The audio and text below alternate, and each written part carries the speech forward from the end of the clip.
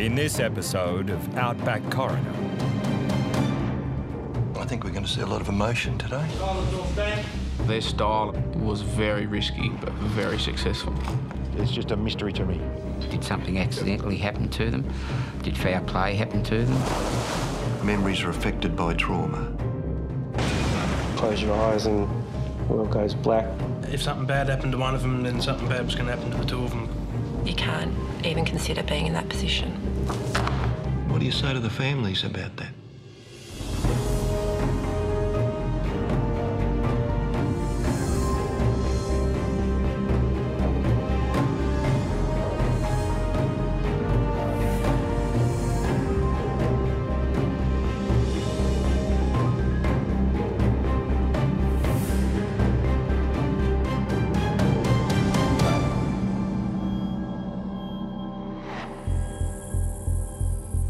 Australia is a country of extremes, from the wilderness of the island state of Tasmania through to the red centre and the tropical north. Geography alone presents coroners with unique challenges. The reason I think that the Coroner's Court has remained in existence for about 800 years is it deals with unexplained death. The death of any one of us is the death of part of our community, and the community demands to know why'd they die. Northern Territory Coroner Greg Cavanagh's jurisdiction is the size of Western Europe.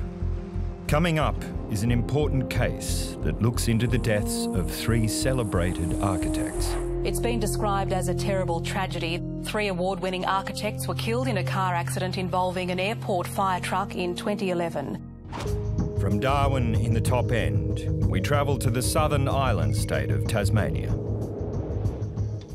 In my area, possibly 5% of the matters that I do would go to a full inquest. Steve Carey in Tasmania is one of 12 magistrates who handles coronial issues. His next case involves 2 men who went missing at sea. Police are holding out little hope for 2 fishermen missing in rough waters in Tasmania's far southwest. We must determine when, where and how they died, and whether any person contributed to their death. 2 different coroners facing 2 different tasks. Darwin has always been unique.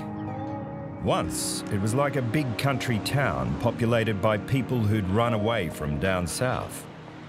As the city has boomed, so has its style. And one expression of that is its architecture. Recently, Darwin was deeply shocked when it experienced a profound loss. I've just got to put my tie on and go down to court. Northern Territory Coroner Greg Cavanagh is about to explore the deaths of 3 cutting-edge architects who died in an accident at an intersection on the outskirts of the city. Counsel assisting's about to come and see me. Dr. Peggy Dwyer. Really good barrister. I work well with her. I think we're going to see a lot of emotion today. These people were fantastic at what they did as designers and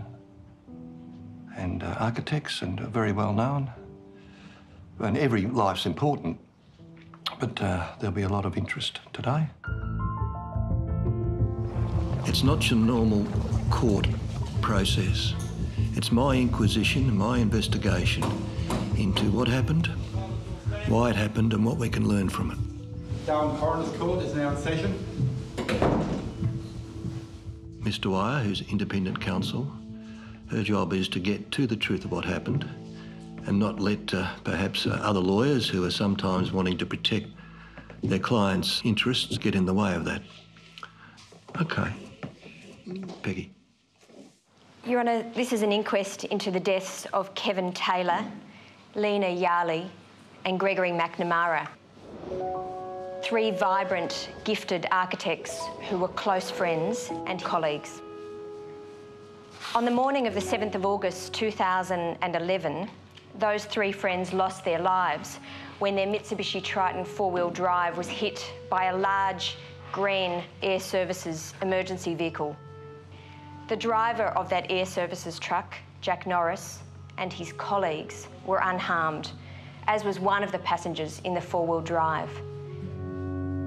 That passenger was Phil Harris, one of the original founders of Troppo, an innovative architecture firm. Miraculously, Phil walked out of the wreckage physically unharmed. So at about 8:25 a.m, you headed out from the apartments that you've been staying at Parap. Yep. And I'm reading from a statement which you have prepared to assist the coroner. It was dated the 7th of August 2011. Have you had a chance to refresh your memory from that recently? I haven't been able to bring myself to reread that document. I went over it a number of times, and at that time I'm happy with what's written. Phil Harris founded Troppo in collaboration with Adrian Welke in 1980. The company grew from there. Troppo's innovative style led to many awards and respect around the country. At some stage, Greg McNamara and Lena Yarley came on board. Yes, partnership. Yeah. After I went back to Adelaide, and Adrian was wanting to, for family reasons, to get back to Perth. Adrian identified Greg and Lena as being perfect people to carry the baton. Why was that?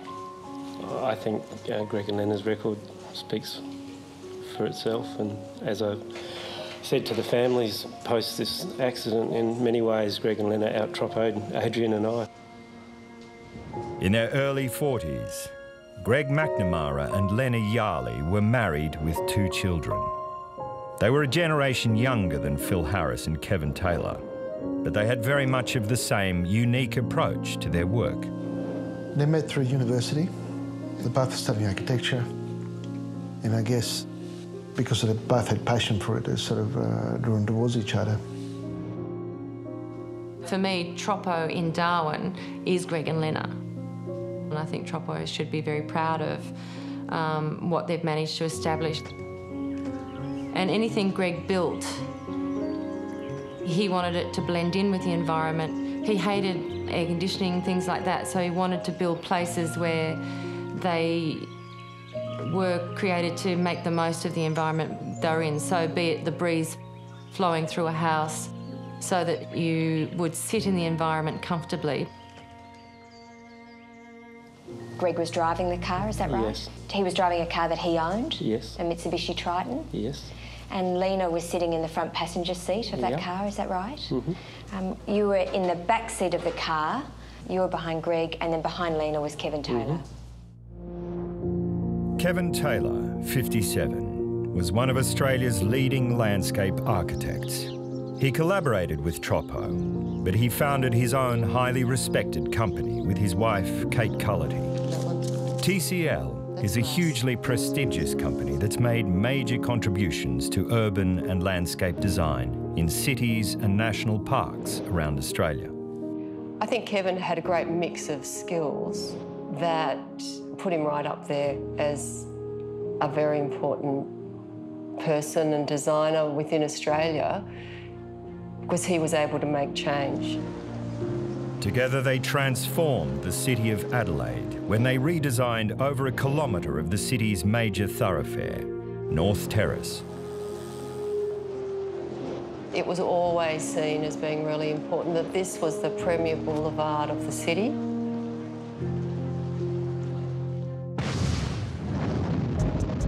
Air Services is a government-owned corporation that provides emergency response in the event of aviation accidents.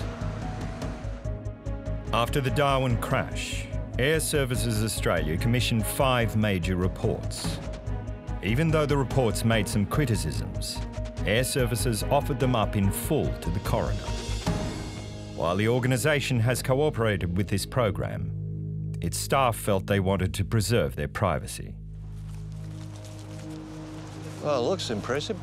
Air Services' vehicle of choice is this one, a Rosenbauer Panther Mark 8, weighing in excess of 30 tonnes, the same sort of vehicle involved in the accident. My immediate reaction is, that's not enough lights. I hadn't appreciated how different this truck was. How big they were, how dangerous they are, how heavy they are, and how that they can go through red lights. Not built to be going through suburban intersections, really. That they were lime green. As a local resident, it's time that we were all alerted to this. Fatefully, on the morning of the accident, the Panther Mark 8 was summoned off airport to attend an extremely poisonous fire at a factory on the edge of Darwin. The Mark 8s are designed so that you can drive right up to a fire and fight the fire from within the cabin. That's correct. And you carry huge amounts of foam to suppress aircraft fires. 9,000 litres of water it carries and 1,500 litres of foam, so yep. Hydrocarbons like styrene foam and the sort you find in aircraft fires. Yes. Do they give off toxic fumes? Absolutely. That are dangerous? Very dangerous. Yes. So was the Wishart Road fire, did that have dangerous toxic fumes? Absolutely. As the fire engine rushes to avert disaster, another one is about to unfold.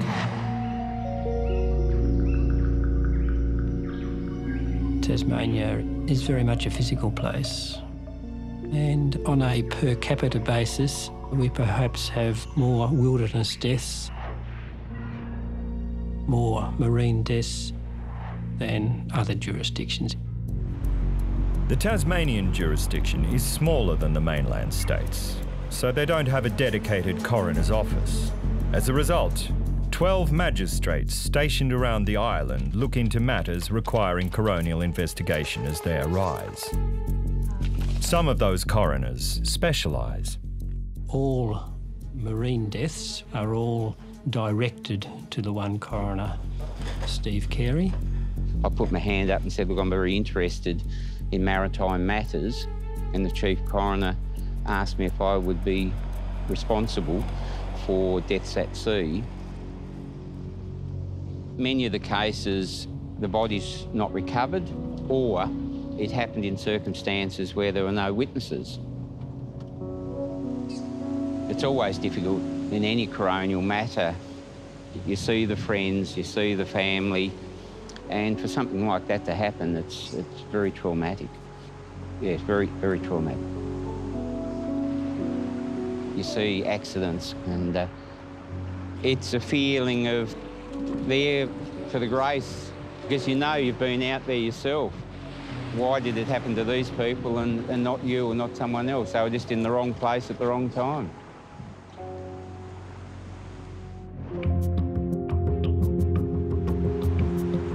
Steve Carey has a major case coming up that involves two missing cray fishermen. Their boat was found abandoned in a remote part of the coastline with $46,000 worth of live crayfish on board. Was this an accidental death, or was something more sinister involved? As the Tasmanian coroner looking into maritime deaths, Steve Carey has had his own experiences that show how easily things can change at sea. There was an incident where we're coming through what they call the Narrows, where there's waves break on a bar. I had some guests on board with me that I was pointing out the surf and the beach, and that moment of not concentrating, realised I'd got myself in between the break. If you can imagine it, going over on the wave where the gunnel is, you see the top, the side is actually down digging into the wave as we're going down the side of the wave. So it really was sobering to realise that no matter where you are and what you are, a moment's inattention as a skipper, you can put people's lives at risk, and it was a great wake up for myself. With $46,000 worth of live crays found on a deserted boat, Steve Carey has more questions than answers. This is a typical rock lobster or crayfish fishing boat with the pots. And they'll either fish from the mothership, or they may use their dinghy or their tender. And from the preliminary read through on Mr. Wayman's matter, it's apparent that they were actually setting or retrieving cray pots from their dinghy. when the accident happened. Their style and method of fishing was very risky, but very successful. Tim was young and he was cocky and he was confident because his style of fishing reaped him the rewards.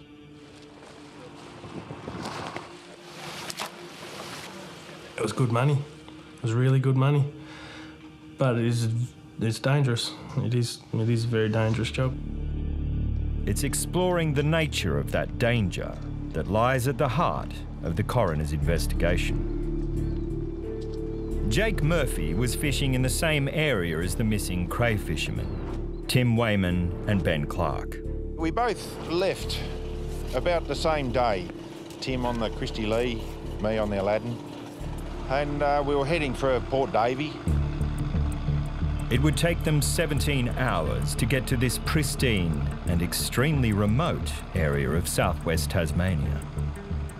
Once there, the fishermen dropped anchor and left on their dinghies to sink pots closer to the rocky shore. We had some really nice weather for 3 days, so Tim stayed down at a place called Flat Island and caught some really good fish down there. Later that afternoon, bad weather was moving in, and Jake joined Tim and Ben on their boat. Ben cooked a big feed of steak and veggies, a couple of beers with tea. I don't tend to drink, so I was having my coffee. I did have a whiskey with them later on in the night, just the one, and it seemed strange that I even had that whiskey because I don't tend to drink at all. And then that was it. It was about 11 o'clock, so they dropped me off. They went back to their boat, and that was the night. That was the last time Jake was to see his mates. I've got up at about 5 o'clock in the morning to head up to where I had my gear, and you're sort of looking 3 or 4 hours to get your gear on deck. Finished about 8:30 in the morning, and by that stage I had nothing to do for the rest of the day, so I thought I'd call around and see what Tim and Ben are up to. As Jake got closer, he saw there was no dinghy on the side of the boat and no sign of the fishermen. You know, they should have been finished by that stage. From where we were anchored, I steamed out just looking for the fellas. Jake searched all afternoon, checking with the skipper of the only other boat in the vicinity, but the two fishermen had disappeared. I cannot think what would have happened to the fellas. It's just a mystery to me. A tragic, absolute tragic event. It's got me buggered now, you know, I just cannot think what would have happened.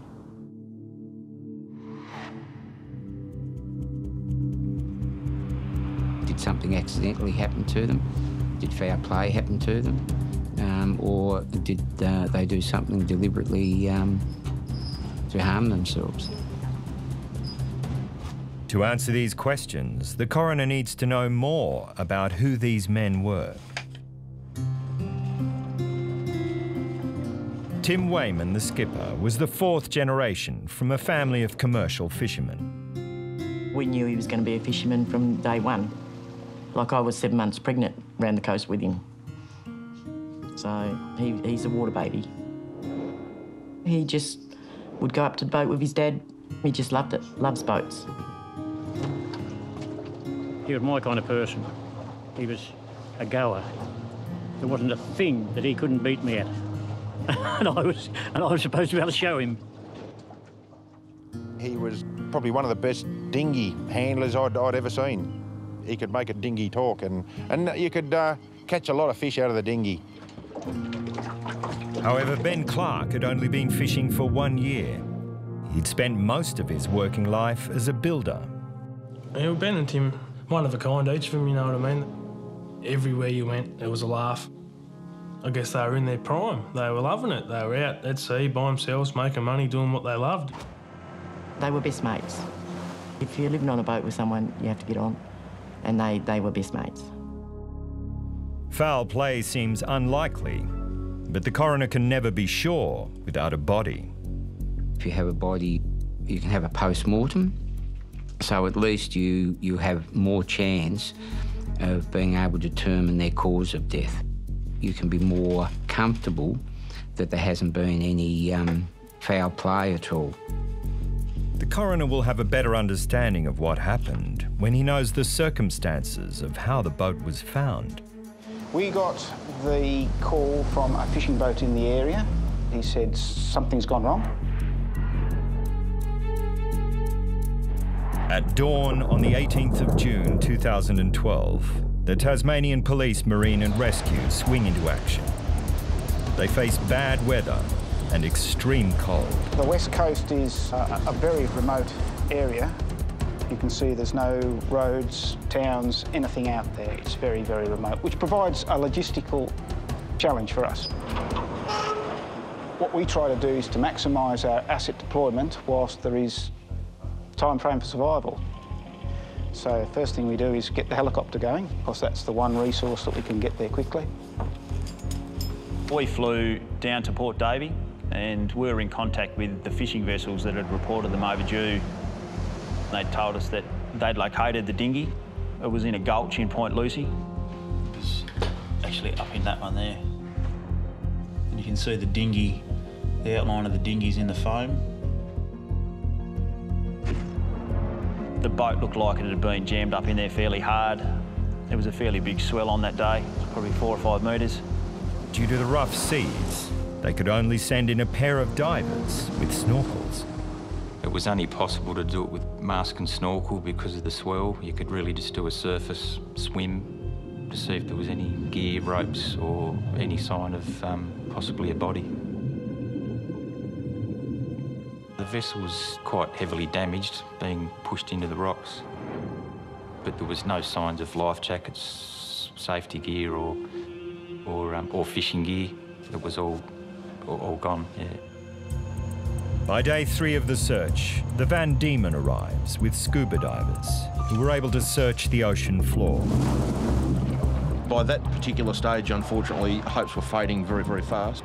The weather had been extremely rough. The water temperature was about 13 degrees, which is particularly cold for down here. In certain water temperatures, life will cease, and we passed that.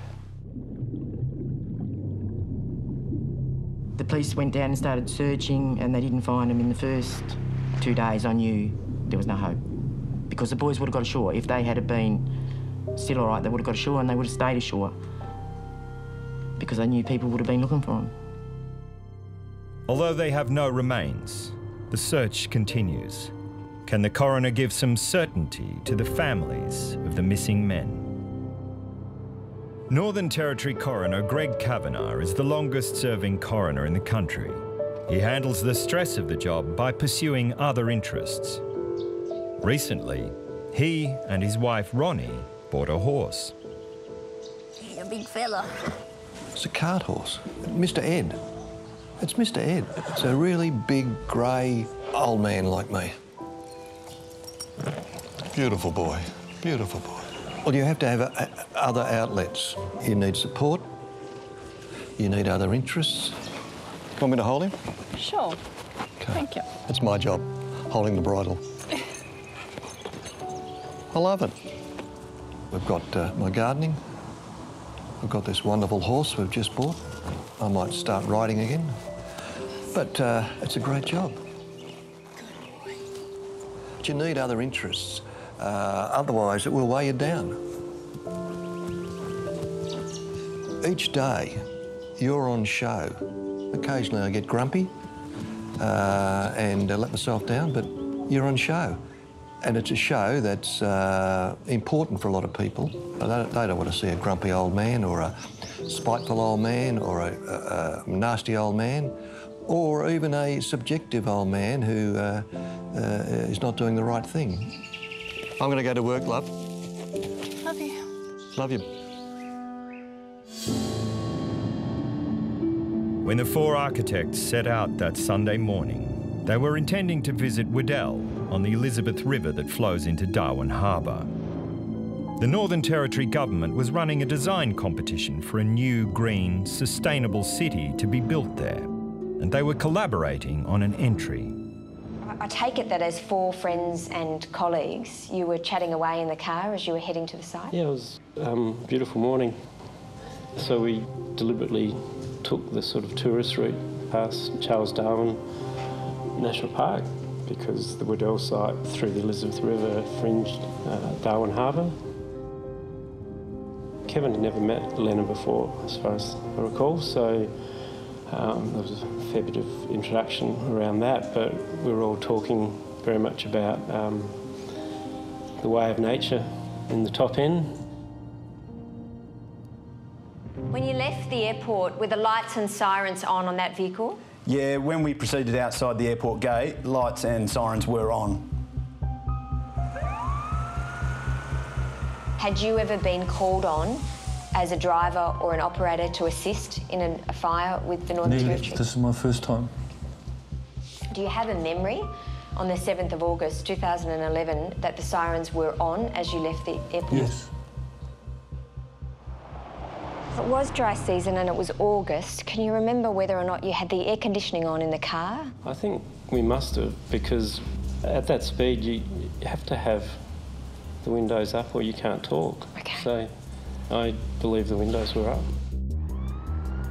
The fire truck come down the hill, possibly around about the speed limit, if not more, under flashing lights, and I believe, to the best of my knowledge, the siren was operating. He did have lights on, yes. Could you hear the sirens at any stage? No, I couldn't, no. Did you hear the sirens on that vehicle? No. Can you tell His Honour, when your friend was driving the car, did you have the air conditioning on? No, the windows were down. Okay. So you were on Tiger Brennan Drive, heading towards the intersection of Tiger Brennan Drive and Berrima Road. Do you remember what sort of traffic was there on the morning? There Light was or hardly heavy? a car around when we were driving. It was early, it was Sunday. As part of your training, either written or practical, were you told how to proceed through a red light when you were under lights and sirens? Negative. Just under the, just respect the road rules. But in emergency response, we could go through red lights with lights and sirens, yes. Okay. And how was it that you learnt that in an emergency response, you could go through a red light? It was just common knowledge through our training, you know. We just believed that we were. I'm surprised there was no protocol in place before this accident, similar to what the police and our own fire service. Yes. And I'm still struggling to come to terms with lime green emergency vehicles. Ordinary members of the public wouldn't know that that's an emergency vehicle. You say in your statement that you estimate you got to the intersection around 8:40 a.m? Yes. And you said earlier you still don't know why it's 100 kilometres heading down the intersection. I don't know what speed we were travelling at.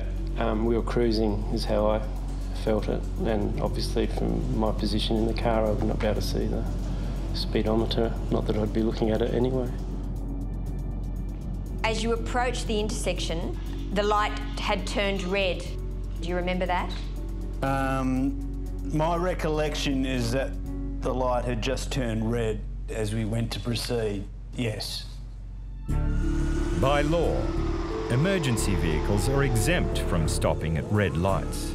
So did you see the red light as you headed into the intersection? No, I didn't actually. I was more aware of the vehicles were safe around me, so not so much the light. Because in your mind, your vehicle was exempt from... That's correct, yeah. You weren't concentrating on whether it was a red or green light? Yes. Okay. Are you able to estimate, for His Honour, what speed your vehicle was going as you proceeded through the intersection? I would estimate between 30 and 40 kilometres an hour. And what were you doing as you approached the intersection? As I was approaching the intersection, I was keeping a strong visual, trying to identify any other vehicles within the area. Are you able to tell His Honour how long before the collision you first saw the Triton? As coming down the hill, all vehicles had sort of stopped. The only vehicle that was still moving was the Triton in question. It was travelling at a speed. Are you able to say how fast it was? I think 100, or because it was going quite fast and it slowed down dramatically. When you say it slowed down dramatically, what would you estimate it slowed down to? Probably 30, 40. It slowed down. And then I felt comfortable that he was slowing down to stop. At the same time, I got the all clear from Ashley Williams and Richie McKay saying it was safe. Yep, they've stopped, they've slowed down, it's all good, you know, it's safe to go. And I just rolled forward onto the intersection, and as we were still looking, I looked back and the vehicle had picked up speed again. As you came into the intersection, did you have any sense of Greg slowing the car down? No, I don't have any sense of car slowing or accelerating. On the approach to the intersection, Greg had the green light? Yes. And the reason I know that is because when Kevin called out, stop, stop, and I focused on ahead, I noticed a green light and I could not figure why Kevin was saying stop, stop. The whole thing of the green is that I could see the green light and then the whole world was green. The truck sort of like might have braked and its back end came out a little bit as he braked, and another car come through and he was basically hit by the other that car. vehicle. Yeah. Okay. Are you able to tell His Honour how long before the accident you applied the brakes? A second, 2 seconds? I just can't recall. Okay. Till we came to a stop anyway. Of course people reconstruct. Memories are affected by trauma. I don't think it affects their credibility or their honesty. You can be as credible as the day is clear, but that's a different issue as to reliability. The trauma for all involved is profound. The challenge for the coroner is to find a way to ensure others don't suffer similar tragic events in the future.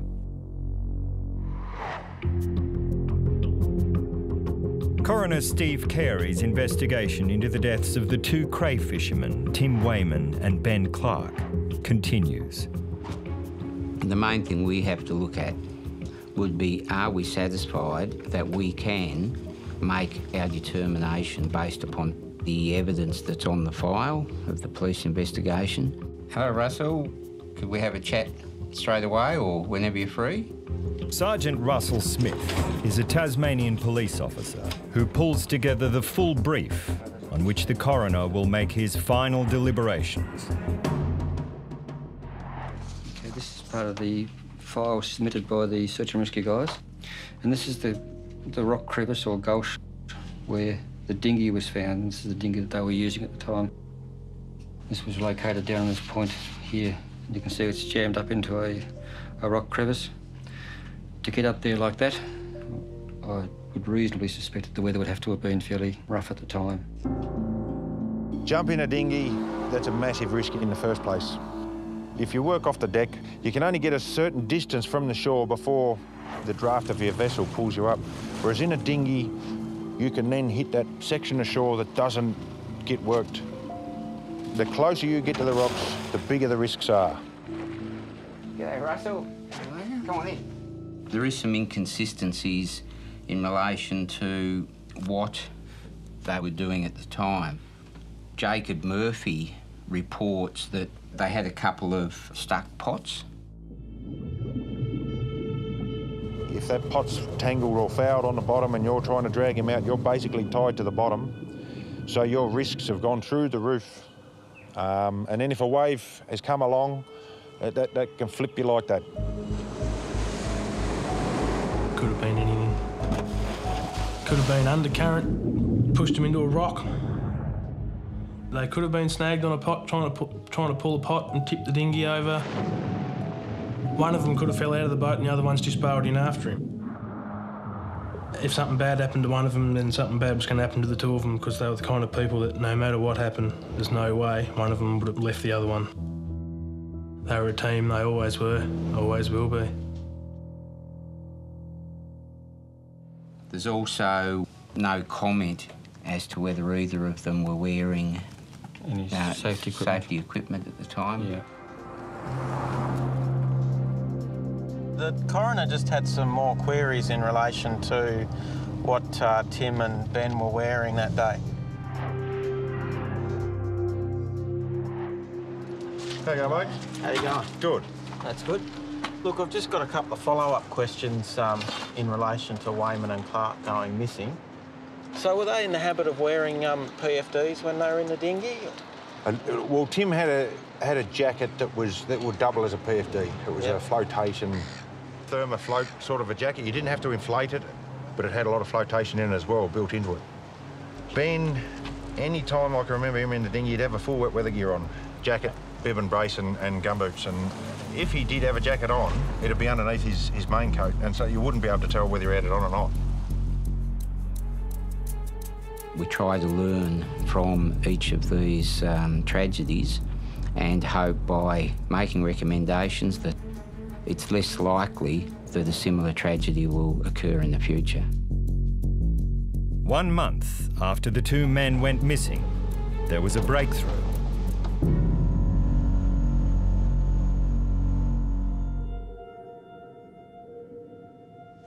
You close your eyes, you hear the sound, which is, best I can describe, is a bit like when you go to the Cyclone Tracy exhibit in the museum and hear the sound of the tin scraped across the roadways of Darwin. It's the sound of metal and the glass going everywhere, and you close your eyes and the world goes black, and you imagine after the sound stops, fire. And anyway, the sound stopped. I opened my eyes and nothing had turned over, nothing had caught fire. It wasn't a very pretty scene in the car. And I was still worried about fire, so I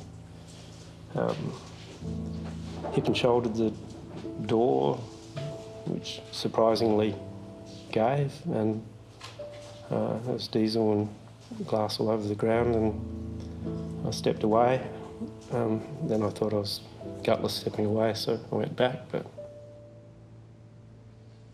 when you did see the green vehicle, did you recognise it as an emergency services vehicle? No. It looked more like an office building. At any stage during the time you lived in Darwin or travelled in Darwin, had you seen one of those vehicles on the road? No. Did you hear any sirens? No. And I take it then that you didn't see any flashing lights on any vehicle as you approached the intersection? No. One of the things that bugs me, as I go over that day, I still can't remember if the light was on whilst all the time I stood there. Honestly can't.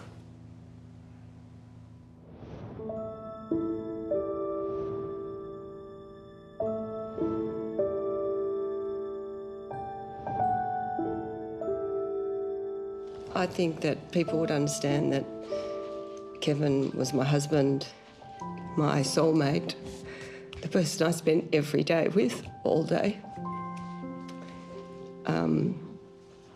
So I don't feel that I need to go into that in any more detail or to express my grief any further. As a designer herself, Kate Cullity had some points to make to the coroner about her visit to Darwin Morgue to view Kevin's body. We were taken to the back end of a hospital to walk through a car park full of dumpsters where there were weeds growing and signs saying, "Beware radioactive equipment." It was like going into a prison.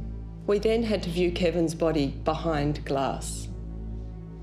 I don't understand why that had to happen. There is something completely wrong about having to view a loved one through glass.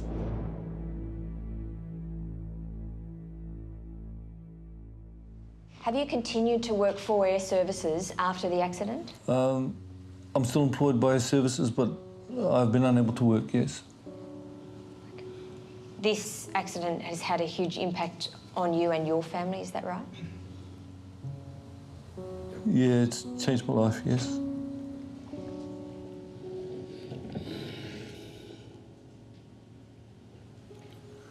This goes right against what it says on my badge. My badge says rescue, you know? It's a really nice feeling when you've trained to help someone. I just felt helpless this day. I've met some of the family members and they're so strong. They've been kind. Yeah, this just gutted me, yeah. It's just an emergency services, emergency personnel's worst nightmare. Once someone has been in the ocean for more than a week, the chances of finding them are minuscule. It was extraordinary news that 4 weeks after Tim and Ben disappeared, a body was found nearly 40 kilometres from where they went missing. We received some information in the morning from a fisherman who was in the area of southwest Cape, who told us that he'd found a body floating in that area. Fortunately, he was able to give us a lat and long where the body was. So we steamed down there as quick as we could because I was conscious of wanting to make sure that the body was still there when we got there because it's somebody's loved one and that's a priority for us if nothing else, is to be able to recover it, identify who it is and give somebody some closure. Who's that? Ben. What's he doing? In the water fishing. And we still had hope. So we worked out on the maps it's about 45 kilometres to the nearest gravel road. And there is some bushwalking tracks down through Port Davey and some old huts and that. And we still had hope that they'd be walking out. The police actually rang me and said they'd found a body, but they didn't know who it was and it had to be, yeah, identified. That's just a really hard one because either way, one family was going to miss out. Working alongside Russell Smith is Adele Reynolds. Outback Coroner's office, Adele Reynolds speaking. I became involved from the time that we recovered the body. The first step was to advise Coroner Carey that a body had been recovered from that area. Thanks for that. Right up. Cheers. Coroner Carey orders forensic pathologist Don Ritchie to do an autopsy. As a forensic pathologist, our chore is to determine the cause of death in individuals who've died, usually suddenly or unexpectedly. We then prepare a report that the coroner uses in making his determination. Whenever you find a body, there's a possibility you can find a cause of death, but we can never be confident as to that because of decomposition.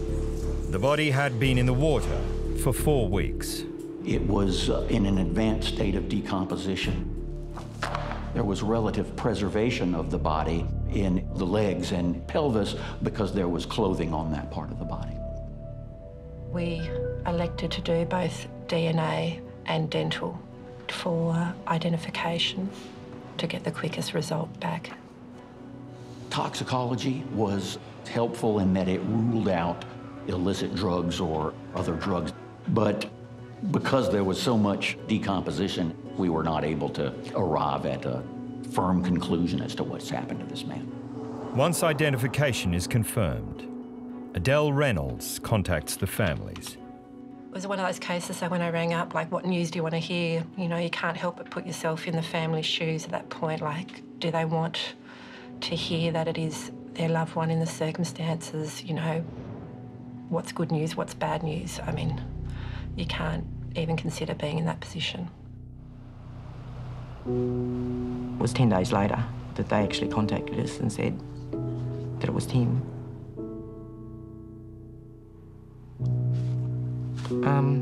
You're not supposed to lose your children. That's... For Ben Clark's family, however, there is no certainty. People pass away regardless of whether it's of an illness or an accident or anything. You get to lay their body to rest. You get some closure. I've got nothing. I've got nothing. Tasmania is very exposed, especially the west coast. So the danger is nature and the risk is being caught in a circumstance where the vessel you're in or your ability to control your vessel doesn't match the extent of nature that you're facing. Coroner Steve Carey has determined a public inquest is not needed and has decided to hand down his findings in chambers. Mr. Wayman and Clark were obviously engaged in fishing activity that could be described as pushing the limit. Professional fishermen are remunerated based on their catch.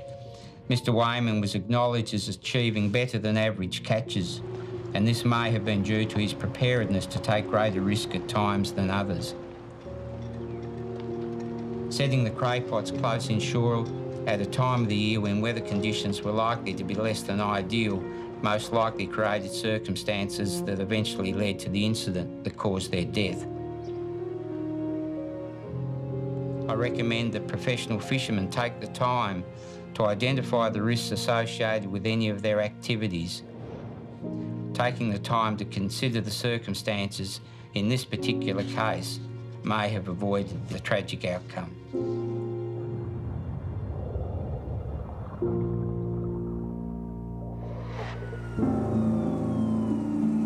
Are you able to indicate to His Honour what the speed of the Mark 8 vehicle was as it entered into the intersection? I calculated a minimum speed of 48 kilometres per hour. You identify the primary cause of the crash as being human error? Yes, that's correct. Okay. That was the error of Mr. Norris to fail to identify the movements of the Triton prior to entering the intersection? Yes. And secondly, the speed that Mr. Norris entered into the intersection with the vehicle was too fast in your view? Yes.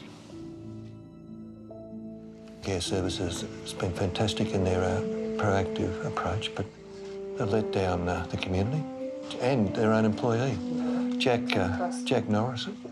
I can recall he was a rugby league hero in this town, one of the toughest men, and he hasn't been able to go to work for 12 months or so.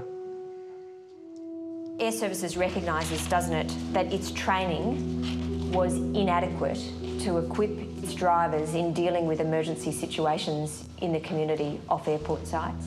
There were deficiencies in the areas of driving the vehicles off airport and also driving the vehicles under emergency response conditions. And what do you say to the families about that? I expressed my sincere regret to the families about that at the time. Air Service does recognise the training program at the time had significant deficiencies, and I offer my sincere regret for that particular time. Danae, could you just tell us your full name? Danae Rose Taylor. The coroner asked the family members to address the court and reflect on their loved ones. Yeah, well, look, Lenna's my little sister.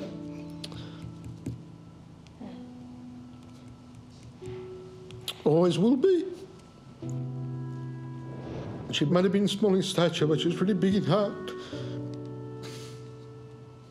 Thank you very much. Thank you, Your Honour. We'll adjourn pending findings. Thank you. So at the end of the day, you're trying to give a lot of people some closure on their grief. And that's the process. And, well, that's what we're trying to achieve.